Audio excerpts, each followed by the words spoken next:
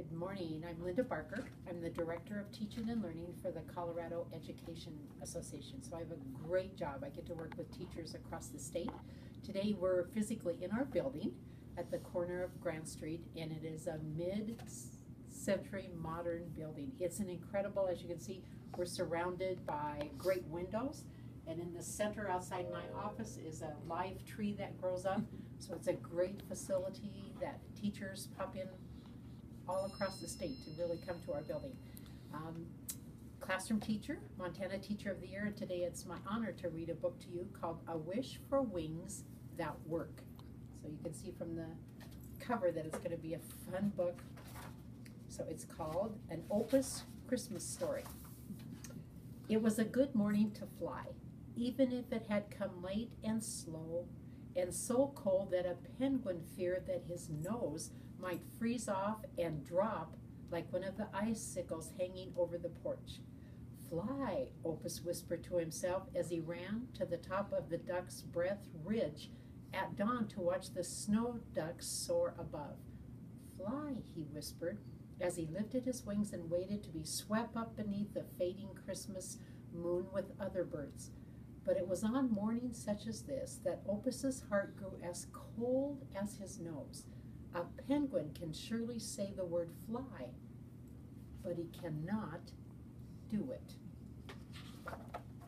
A bird with wings that won't work, Opus growled to himself. What good is that?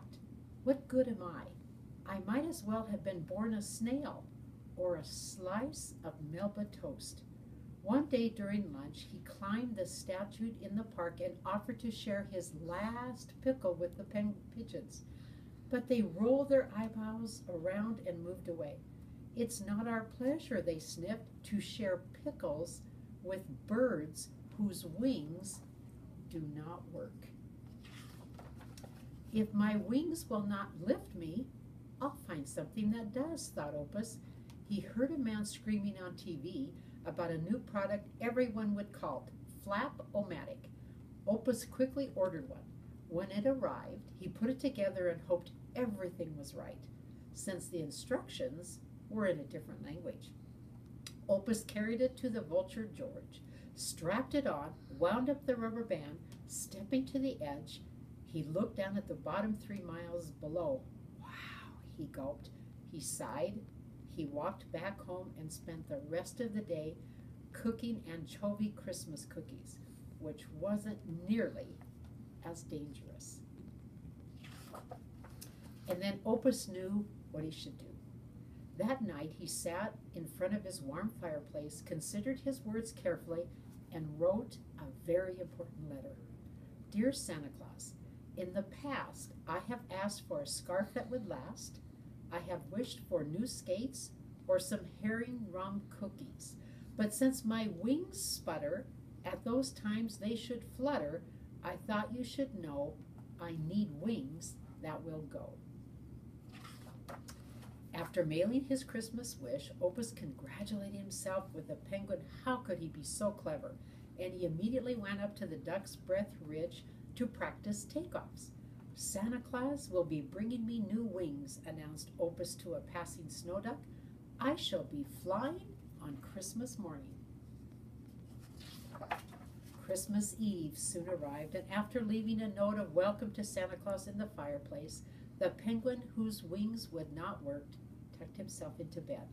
He burrowed deep down in his thick quilt, curled his knees up to his chin, scratched his nose one last time, and as a flock of snow ducks drifted slowly across the full Christmas moon, he closed his eyes. Fly, he whispered to himself just before falling asleep. I'll be flying on Christmas morning. And then he was snoring. Look, there, above the hills, above the clouds, a soft glow, glowing brighter and closer. What was it? It was much too early for the sun. Maybe it was a duck with a flashlight. Maybe it was sleigh bells ringing?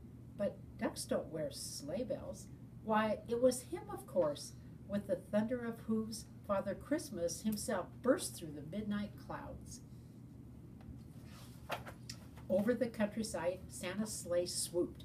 and glided and zoomed, and wait, there was a bump, a little thump, probably some bumpy air, or maybe not. Something was not right.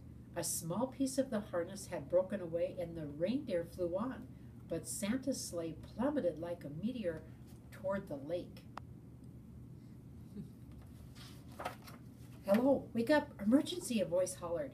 "Who's jumping on my bed?" asked Opus, rubbing his sleep from his eyes. A snow duck was holding a light over Opus and looking very upset. "Catastrophe! Calamity," the duck hollered. "A considerable setback. Please, follow me." Opus sighed and guessed that the milkman had slipped and gotten his head stuck in the porch railing again. He crawled out of bed, stumbled outside his midnight, and looked at his intruder. "There," said the snow ducks, and they pointed toward the dark lake. They lifted the little penguin so he could see better. Opus could make out something, a lantern out on the water, a big man with a white beard standing atop a sleigh that was teetering and rocking and sinking. Opus gasped with horror. Down the snowbank, Opus scattered, a flash of black and white as he hit the water. With a roar, a shimmering curtain of spray erupted behind the rushing missile. It held in the air for the longest second, catching the moonlight before falling. Toad frogs jumped, catfish jumped, and Opus flew strong and fast through the icy water, a wonderful, roaring, graceful torpedo sailing through the darkness. He was swimming and swimming. After all, that's what penguins do. "There," whispered a snow duck from the water's edge. "Look there," he pointed, for something was moving towards them. It was Opus, and he was pulling that great Christmas sled and all the toys through the freezing water with the reins in his teeth. There was great sloshing and frothing and laughing. Somebody was laughing. Out of the sleigh, a deep voice of good cheer drifted completely over the water. "Ho, ho, ho, ho," it rumbled faintly. "Ho, ho, ho, go!" Opus stumbled exhausted onto the dock. His arms ached and it hurt to breathe. He noticed many eyes watching him, and he tried his best to straighten his soggy red bow tie. He had brought the sleigh safely to shore. The reindeer were there, waiting very patiently.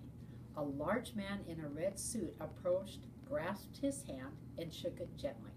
Santa's wide pink face came down close to his, and his whiskers brushed Opus's ear. Opus noticed his kind eyes, one of which winked softly. "I see no penguins here," Santa whispered, "whose wings only sputter.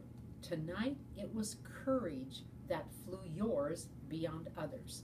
He whirled, and with a snap of a whip and a hearty laugh, he and the sleigh sailed up toward the stars.